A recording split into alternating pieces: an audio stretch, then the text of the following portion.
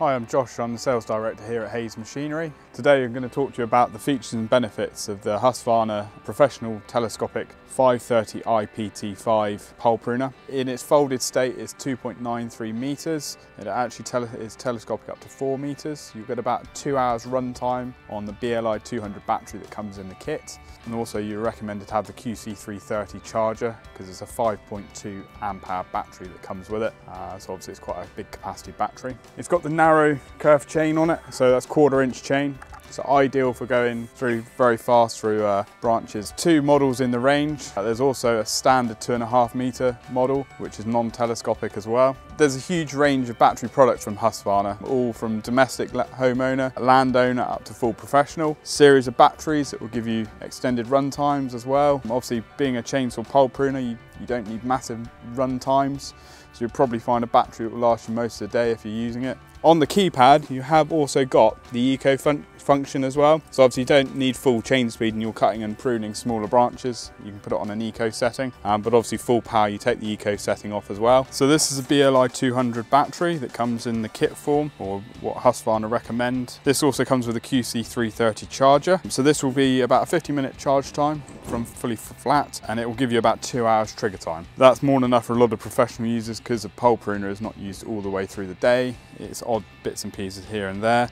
You've got a handy charge indicator, so it's showing 25% charge on the battery charge indicator there, and each segment is an extra 25%, so 4 segments is obviously 100% charge. BLI 200 battery just slots in nice and easily into its holder like so. The whole motor and battery unit is an IPX4 rating, so it means it's fully waterproof. You've got your on button there, so you can turn it on and off like so.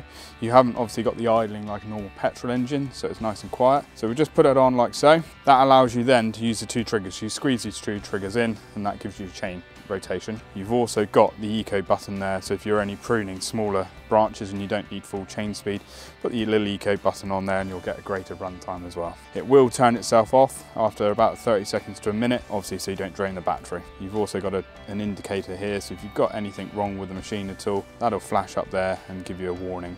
So if you've got a stuck motor or stuck chain at the top, so you don't override it. So this is the business end of the telescopic pole pruner. As you can see, you've got a narrow curved chain, which is 1/4 inch, so you won't get bound up in large branches. Very quick chain speed. Just like a standard chainsaw, to adjust the chain, you just undo the housing nut there. There's actually an adjusting screw on the back, and that will allow you to adjust your chain. This is like a standard chainsaw. Again, you've got your oil reservoir, but always recommend every time you change your batteries, top up your oil. But it is very clear to actually see the oil when you're using it anyway, so just make sure that's all nice and topped up. And as mentioned, it's a nice streamlined gearbox as well, so you haven't got a massive great bulky motor up there.